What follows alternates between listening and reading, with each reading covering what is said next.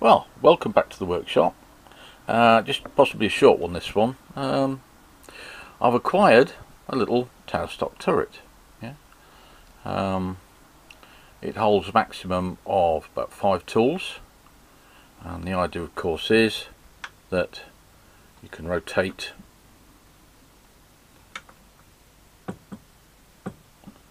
the turret round to whichever tool you want, and this is, if you like, along the centre line, along here. So it doesn't matter where you have this, yeah, what angle, this will all be on the centre line because it's on the centre line of the shaft, yeah. And as we know, it's a Morse taper and they are self-centering. So I'm going to show you how to use one. This is new to me, new piece of kit. I always wanted one of these, and a friend the other day said, "Hey, do you want this?" I picked it up at a car boot for £1. So there you go, £1 bonus. So I'll get a bit of metal chucked up in the lathe, and we'll give it a whirl.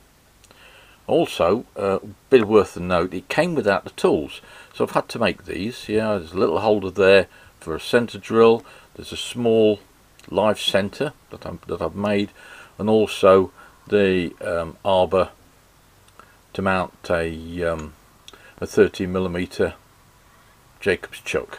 Yeah, so I can hold drills in that one, I can send a drill in that one, and I can hold it while I'm turning with that one. So without further ado, I'll get the lathe set up and I'll be back in a minute. Right, so here we are. I've got a little bit of aluminium in the lathe, and first things first is centre drill. As we all know, I've roughly faced it off. It's not perfect, but I think it'll do for now. Now, if we were doing this without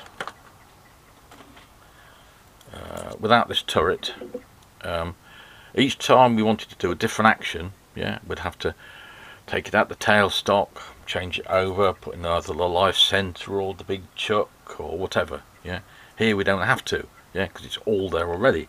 So what we can do, yeah, is get that rotating, and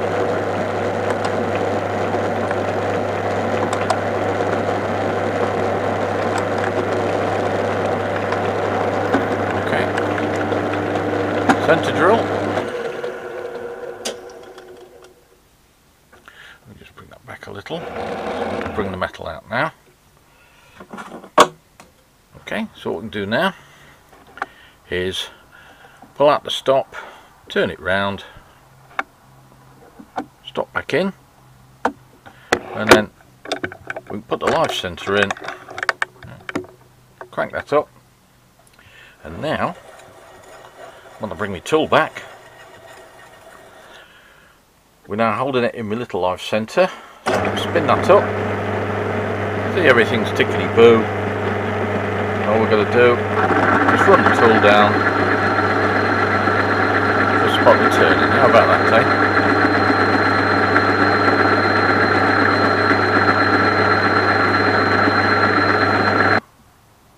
No play, no nothing. Now then, so we've done that, okay, so we'll take it as read now that we've turned it to size, and we now need to drill a hole in. Yeah, so what we would normally do, we'd normally have to take the live centre out, put the big chuck in, and mess about again. So what we've got to do now is put a drill in the chuck, wheel it round, and drill a hole. I'll show you how that's done. So find the right tools, that might help. Here we go. So we pull that back, put the chuck in place, put the drill in the chuck, and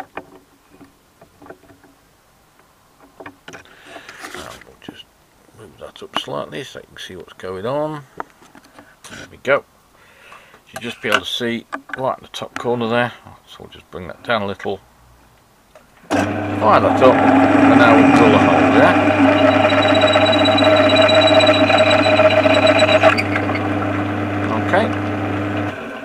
And then when we finish that component, we put in a fresh piece of metal,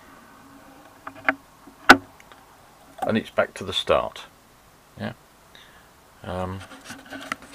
Ever so easy. Like I say, been after one of these for ages, and they are quite expensive if you can find them. I must admit, I haven't seen any for sale in the shops. I think you can get them for some of the little lathes, the Unimats, that kind of thing, but nothing for this size, unless you go right up to the big turret lathes, and then, well, they won't fit it. One of those wouldn't fit in my workshop. So, but anyway, brilliant piece of kit. So there you go. That's how a tailstock turret works. Okay, just a little add-on to the end of this. Those who've seen my videos before have seen that there's normally a little guard, a little perspex guard goes across the top. Tiny little thing, about as much use as a chocolate fire guard. So what I did the other week was I got myself some thick perspex, or Lexan, call it what you will, and I made myself up a nice one. Yeah, covers the whole front of the chuck, and I can move it out the way to get in there. The only thing is, I've had to extend my my chuck key slightly to get in there.